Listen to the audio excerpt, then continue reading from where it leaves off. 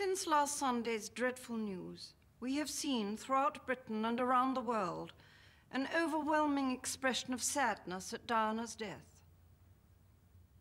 We have all been trying in our different ways to cope. It is not easy to express a sense of loss, since the initial shock is often succeeded by a mixture of other feelings: disbelief, incomprehension, anger, and concern for those who remain. We have all felt those emotions in these last few days. So what I say to you now, as your queen and as a grandmother, I say from my heart. Heart? First, I want to pay And what heart? to Diana myself. Doesn't mean a word of this. She was an That's not the point. What she's doing is extraordinary. In good times and bad, she never lost her That's how to survive. Listen to you.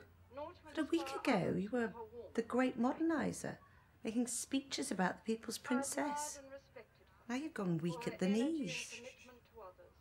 And especially for her devotion to her two boys. You know, I don't know why I'm so surprised. At the end of the day, all Labour Prime Ministers go gaga for the Queen. No one who knew Diana will ever forget. What? Millions of others who never met her but felt they knew her will remember her. I, for one, believe that there are lessons to be drawn from her life and from the extraordinary and moving reaction to her death. I share in your determination to cherish her memory.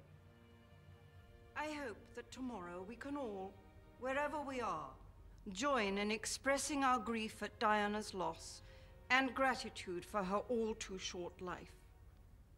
May those who died rest in peace, and may we, each and every one of us, thank God for someone who made many, many people happy.